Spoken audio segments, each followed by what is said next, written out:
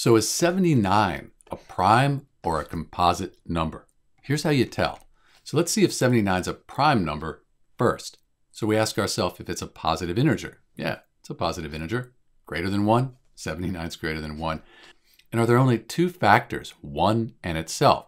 So 1 and 79.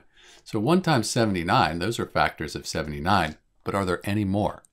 And 2 doesn't go into 79 evenly, 3, 4. There really aren't any other factors other than 1 and 79 that go into 79. So yes, there are only two factors.